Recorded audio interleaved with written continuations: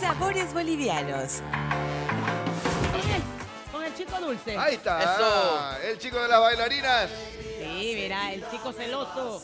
El whisky bola cumpleañero. Estaba de cumpleaños nuestro querido Alejandro Serrate. No se le olvida que borracho él le puso. ¿Cómo están, chicos? Por fin llegó el viernes, ya como dije. Ale, ¿qué Vamos vas acá a de la preparar? mesa. Como hoy día vamos a preparar un postre fácil, un clásico de la repostería, donde ustedes pueden comprarlo ya sea en la tiendita, en el mercado, en el supermercado, en todas las tiendas de postre.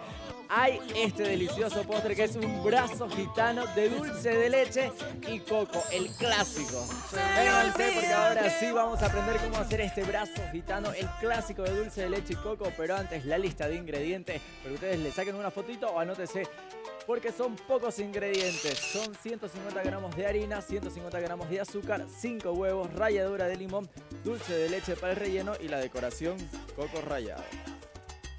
Nada más económica la receta, solo tiene su truquito porque es importante batir los huevos a punto letra. Es decir que esto tenemos que dejarlo batir por lo menos unos 5 a 10 minutos.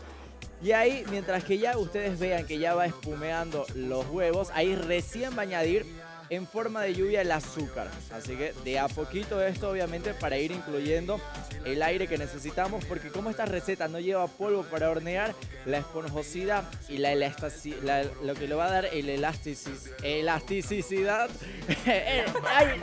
lo que usted entiende, va a ser elástico, una masa elástica, porque necesitamos que enrolle. Usted me comprende, así que entiéndame, así que va a dar la esponjosidad y lo elástico para que nosotros lo podamos envolver a la hora de rellenar y decorar. Así que importante. Así que esto lo vamos a dejar batir entre unos 5, mejor si es mucho más tiempo, hasta 10 minutos déjelo batir a velocidad máxima y luego le vamos a añadir la ralladura de un cítrico. No voy a adelantar nada más para que ustedes no se pierdan ni un solo detalle, así que me quedo batiendo. Luego de 10 minutos dejar batido, mientras más batido obviamente va a ser mucho mejor porque va a quedar mucho más aire y más elástico para que nosotros podamos manipularlo.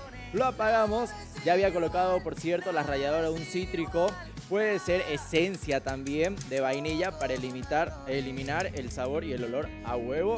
Y ahora sí el truquito, eso, el truquito para eliminar todos los grumos, porque viste en Santa Cruz hay bastante humedad y todos los productos secos se van convirtiendo como unas pequeñas bolitas, entonces lo vamos a tamizar con un colador o un tamiz y listo, mira, todas esas pelotitas de harina, chao, bye. A huevo para afuera acá. Y aquí el horno tiene que estar ya precalentado, 180 grados. El tiempo va a ser muy mínimo porque lo vamos a hornear en una placa refractaria más o menos de unos 40 a 30. Bandeja, sí. Una bandeja, es que igual es refractaria. Oye, entonces ¿qué es esto? No, porque puede ser otro tipo de bandeja. Mantecada, señora. No, una bandeja metálica, apta para el horno, me refiero. Porque si le vas a colocar cualquier bandeja, ya sea plástica, imagínate, te va a chamuscar en el horno, entonces se va a derretir. Aparte, es importante que sea uniforme para que la masa esté así planita, digamos. Aparte, que sea refractaria porque tiene que ser de metal grueso, porque si es de delgadito se va a dorar mucho por abajo y por encima va a quedar pálido. Pasa entonces, mucho calor. sí, depende del horno que uno tenga también. Okay. Igual el horno ya tiene que estar precalentado para que el choque del calor sea sumamente rápido. Oye, porque fíjate que va a ser para que delgadito. caliente mi café. No vas a mezclar acá.